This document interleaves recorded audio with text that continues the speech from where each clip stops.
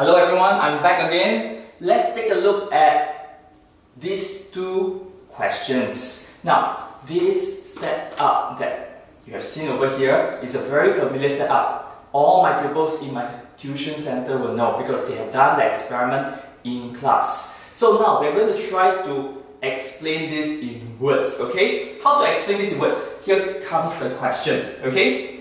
What happens when the marbles are dropped into the measuring cylinder? Question 2, explain why. Now, I always tell my pupil, when you see this word, happens is always based on what you see, okay? What you see or what you observe. So do not tell me what you imagine, but tell me what you really see them. So science is always very specific on words. Now, one of the words that I have taught before is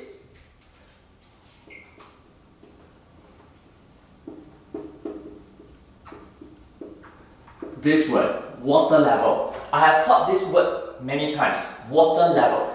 Do not use the volume of water, don't talk about any of this, always talk about the water level. The water level increases. That would be the answer for the question, because the question asks you what happens when the marbles are dropped into the measuring cylinder. So only the water level increases. Now, in the past I will still see people saying the volume of the water increases. It will be marked wrong. Why volume of water increases is wrong? You think about this. Did I add in water? No. Did I remove some water? No. If you did not change the volume of water, meaning you did not remove or you did not add in, you cannot say the volume of water increases. All you can tell me is the water level increases. Have you taken note of that? Okay, now let's talk about question 2.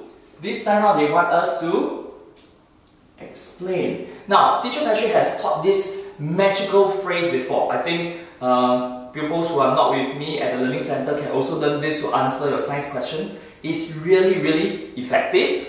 Now, what is that phrase? It's this, blank takes the space of blank. I came up with this myself after looking through so many practice papers. You know, what is the similarity, what's the trend in the question?